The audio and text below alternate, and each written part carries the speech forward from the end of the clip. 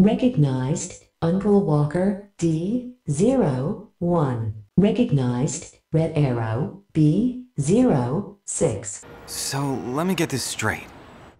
While I was on ice, you found another Roy Harper, the sidekicks formed their own team, aliens invaded the Earth, and Ollie grew that dopey goatee? We try not to call ourselves sidekicks. You don't like the goatee? So missing the point.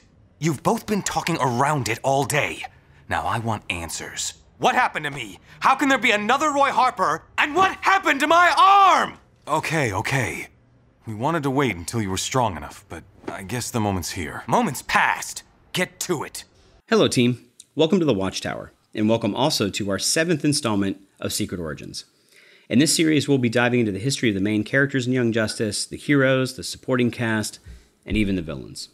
Today, we celebrate Young Justice's second oldest sidekick, Roy Harper, aka Speedy, aka Red Arrow, aka Arsenal. Note that in this episode of Secret Origins, I'll be discussing both seasons of Young Justice, but also parts of the live-action Arrow series as well.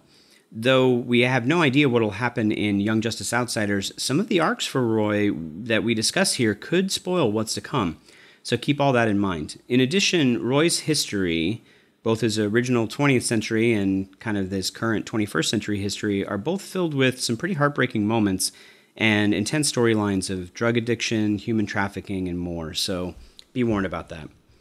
And with all of that out of the way, let's dive in. Roy's first appearance as Speedy was More Fun Comics number 73 in November of 1941.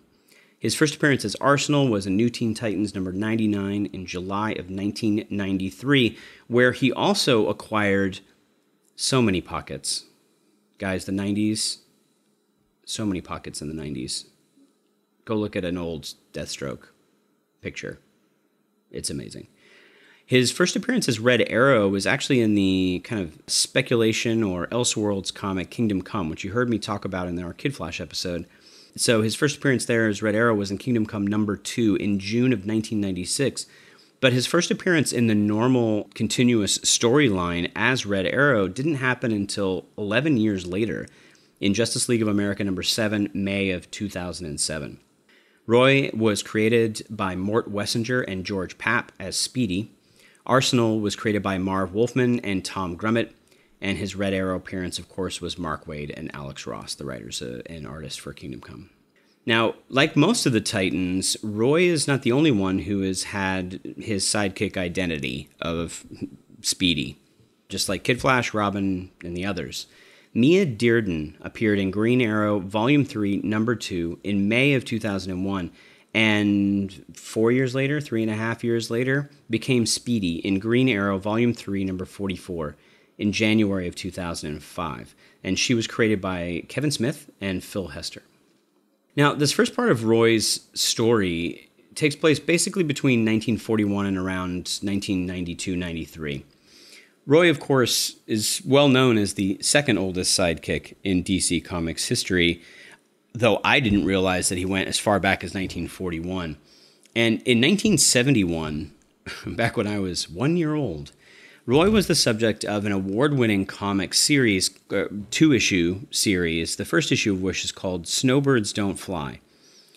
Snowbirds Don't Fly depicted Roy's battle with drug addiction.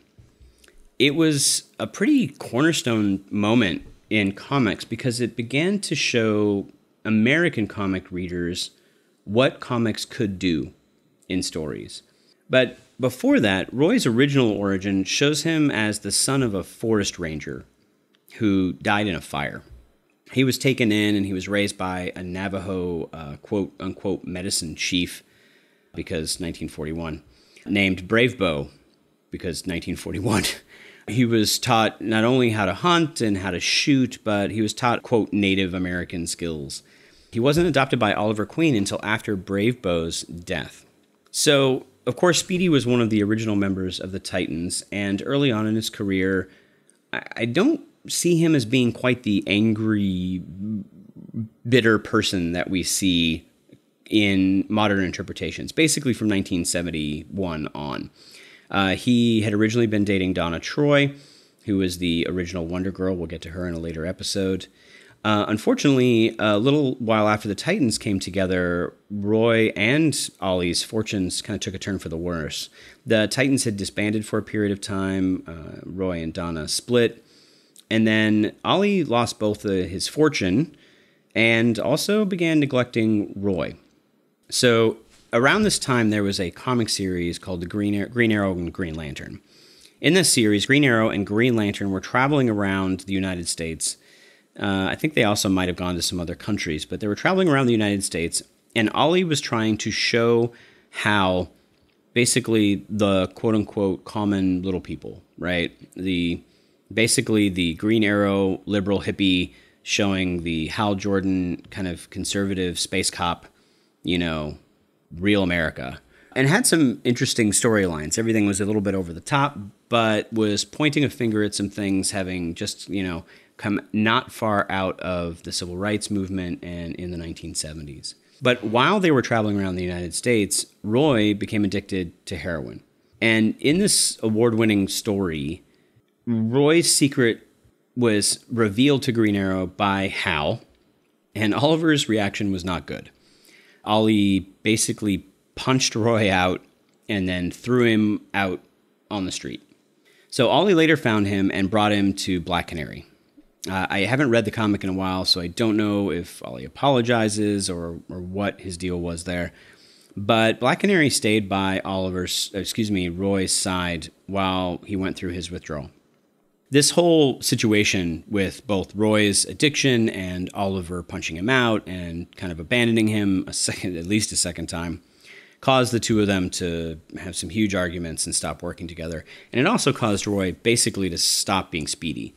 When the Teen Titans got back together, he would help them from time to time, but Roy focused on other things in his life. He was often shown as like a counselor for various drug programs. He also established quite a number of government contacts, and then he was hired as Roy Harper, hired by DC Comics' kind of fusion of the FBI and the CIA called the Central Bureau of Investigations, which kind of evolved into Checkmate, which is a major organization, was a comic series of its own.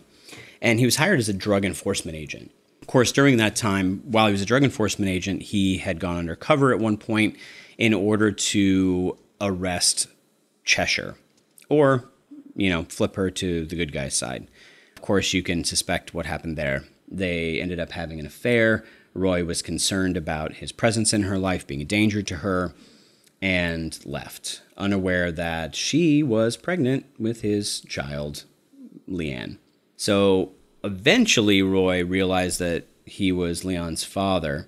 He'd gone on a mission with Nightwing to track down Cheshire and prevent her from assassinating a group of diplomats, because Cheshire will be Cheshire.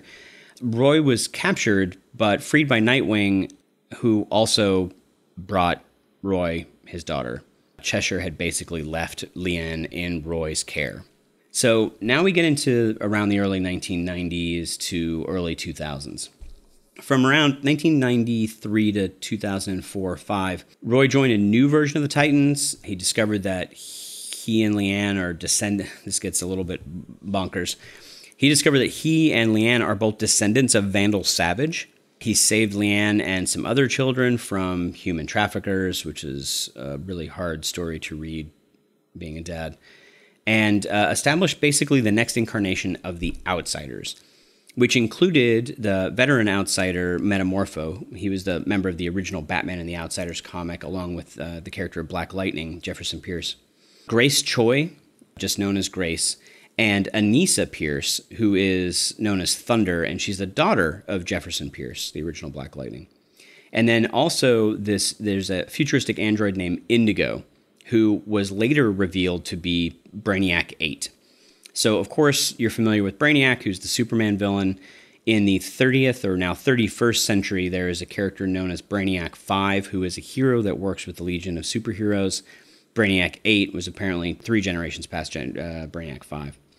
And then also the character of Jade, who was the daughter of the Alan Scott Green Lantern of the Justice Society, who was born with basically the Green Lantern powers without having to have a ring.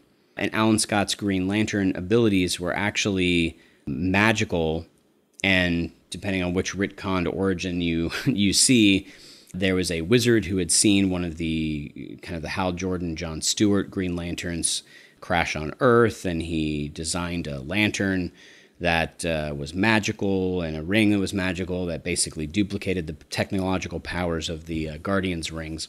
And Alan Scott had that ring during the original Justice Society run back in the 1940s. So Nightwing was also kind of a periodic member of this Outsiders group, acting as leader, sometimes acting as a consultant, etc. So from 2005 to 2011, Roy moved away from this leadership role with the Outsiders and joined the League officially. And it was after Final Crisis when Roy returns to the League after discovering that Hal and basically the splintered Justice League have been hunting down and torturing criminals. Things got odd there for a little bit. So Roy and Ollie start working together again, but then a villain named Prometheus ends up cutting off Roy's right arm. So this is where we get the original comic story of Roy losing his arm. And unfortunately, in that same story arc, the Electrocutioner blows up Star City, which kills his daughter. So Roy, who, becomes conscious days or weeks later, gets a little angrier at the world. These basically flesh-eating bacteria or nanites that were in his stump from his arm being cut off basically prevent him from getting any normal kind of prosthetic limb. So he's given an enhanced artificial limb, just like he does in Young Justice, but instead of being created by Lex Luthor, this one was built by Cyborg and Dr. Midnight, so who is a character from the original Justice Society. This kind of prosthetic limb was used in a similar way that we see it in Young Justice in many ways, but man, it was gritty at that point in time because it didn't do anything for his pain. So between his continuous phantom limb pain and his daughter's death and all the stresses of everything that was going on in his life, he goes back into his drug addiction and becomes paranoid. It really gets ugly. So basically, while he's locked in this delusional paranoia from all of these terrible things, Roy murders one of the accomplices to Leanne's death and then basically becomes a villain. And at that time, Deathstroke had created this basically evil Titans organization. I spoke about this a little bit in Miss Martian's background as well, because in that evil Titans organization, there was a woman named Sun Girl, who theoretically was from the future and knew about McGann, who McGann becomes in the future. And Roy joins this new basically evil Titans. That leads us to 2011 with the New 52 reboot. So they reboot everything. We find out that Roy in this new reboot is actually a part of an organization or a group called Red Hood and the Outsiders, where Jason Todd now leads the team, and Roy actually considers Jason his best friend. Leanne never existed. His prosthetic arm's gone. He's got a regular arm, his old arm back. He has a weirdly more lighthearted tone. He's a former alcoholic instead of a drug addict, and his relationship to Oliver was kind of one more of like employee-employer as opposed to Oliver actually having him be his ward. So Roy had been working with Oliver's company, but when he discovered that Oliver had been using Roy's technology as his own, Roy was fired by Oliver and left to his own devices. Once again, things get a little weird. So as Roy he starts remembering the Titans, like Starfire, but Starfire doesn't remember him, including her long-term relationship with Nightwing she doesn't remember from the pre-52. Roy and Corey, Starfire, Coriander, even start kind of a rocky relationship, which it just gets weird. I can't sit with that myself. I think it's a very get off my lawn moment. I don't know what that is. In the New 52 Rebirth, though, his former relationship with Ollie, as well as his previous drug addiction, basically restored back to the continuity. So then he was a ward, and now he's back to being a drug addict, etc. And that's basically where it leaves us. So I want more from Roy. And I talked a little bit about in our Kid Flash episode about what happens with Wally, and that Wally had been written out of existence in the New 52, and then in the Rebirth, he basically comes back into existence and reminds the Titans who they were.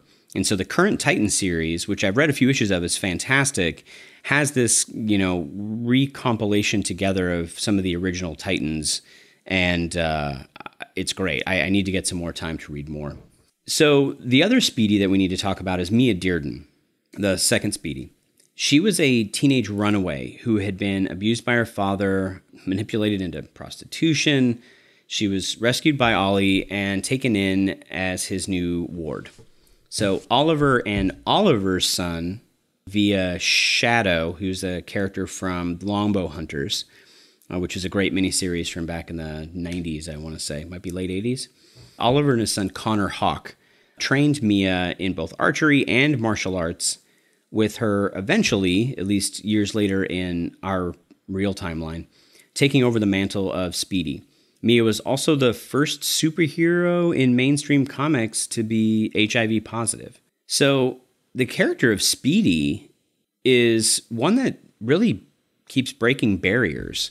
I think a lot of people look at Roy frustratingly in the first season of Young Justice as this kind of over-the-top, angsty, even more than Superboy, angry guy.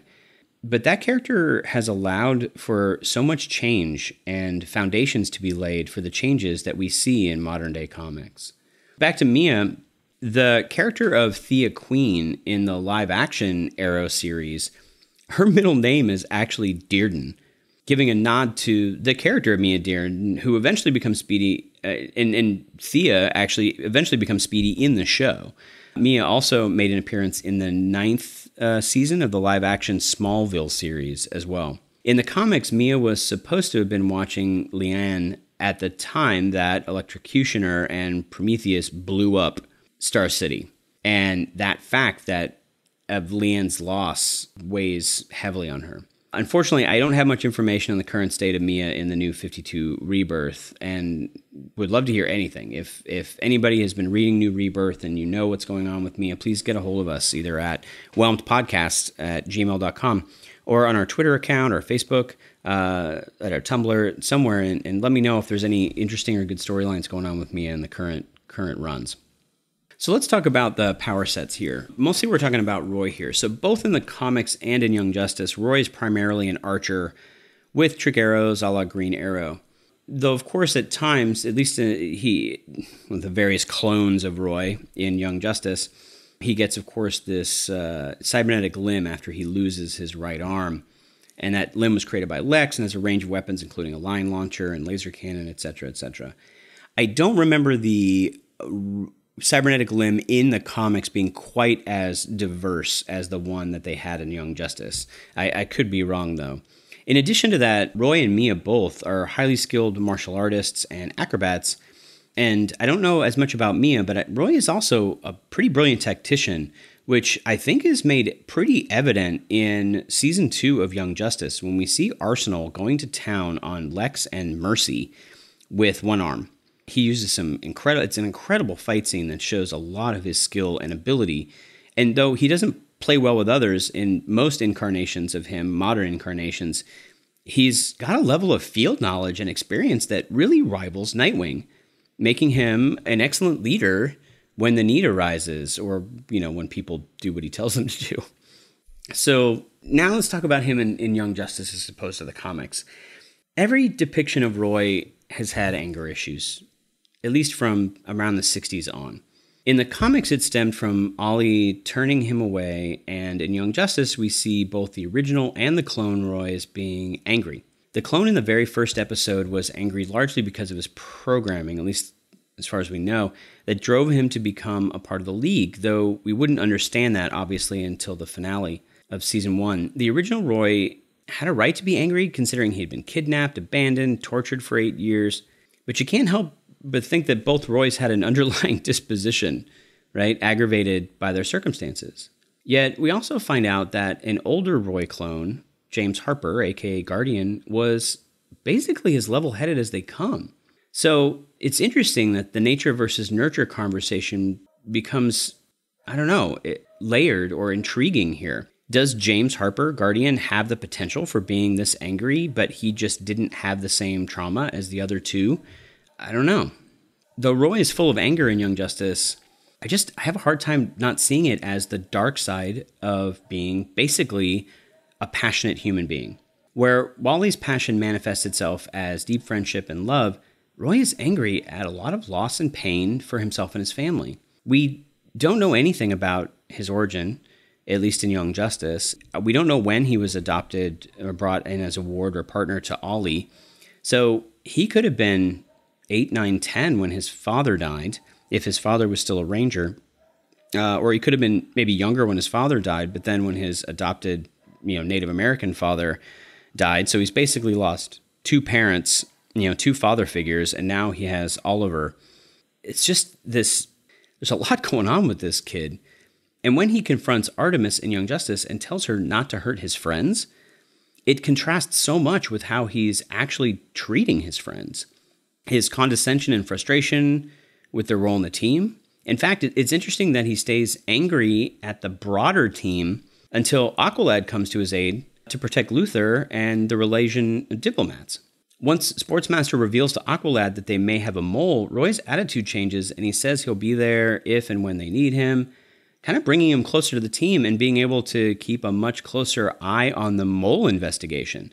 So it all fits with this idea of, okay, I had to reach out to Aqualad, now he's helped me, so now I'm going to get closer to the team. But it also times it interestingly with the idea that now Aqualad knows there's a mole, so they want to keep an eye on this mole and investigation. And as Roy says in the finale, one of his hypnotic suggestions seemed to be pointing the mole finger at other people that aren't him. So with the long history of Arsenal and the Outsiders and Red Hood, I can't help but think that he's going to take on a leadership role in season 3, seeing that it's titled Outsiders. Virgil, Asami, Ty, and Ed. We know that Black Lightning was a member of the Outsiders in the comics, and we know that Black Lightning was shown in the artwork that was confusing at San Diego Comic-Con, where they showed the character that turned out to be Black Lightning, where everyone was like, oh, it must be Aqualad, but it's weird because his hair is the wrong color and he looks a little older. Like, we were very confused about who this character was. I mean, really, like as I was saying, as Young Justice Outsiders is literally the title of the season, and it involves an intergalactic metagene weapons ring, I can't help but think that the Outsiders are going to be led by the original Roy, and we're going to get to see some really interesting interactions with Virgil and the rest of the team. So I have a few recommendations for books to read, as I've already mentioned. Issues number 85 and 86 of the Green Lantern Green Arrow series, Snowbirds Don't Fly. And the second one is They Say It'll Kill Me, But They Don't Say When, which is the second comic. We'll have links in the show notes to that one.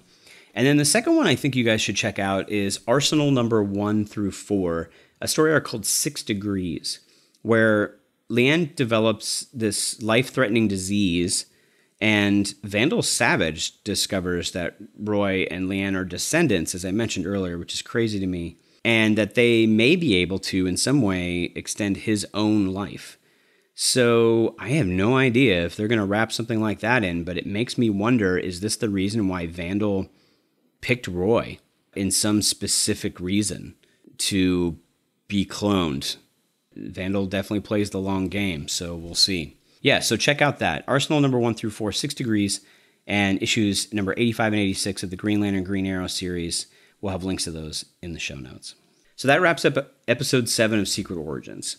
Next time, we'll be stretching out to the first of 2 members introduced later in the first season, fan favorite, Zatanna Zatara.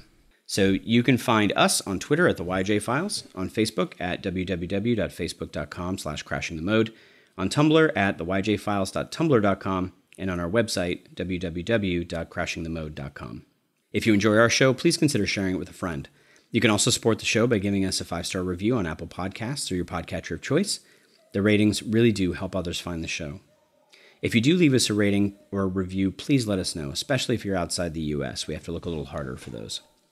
And even though Season 3 has been officially announced and is now a year in production, please continue to spread the word to friends and family about the series. Hashtag buy YJ Comics on Comixology to get us more comics, more stories even sooner, and get yourself up to speed for the Season 3 premiere.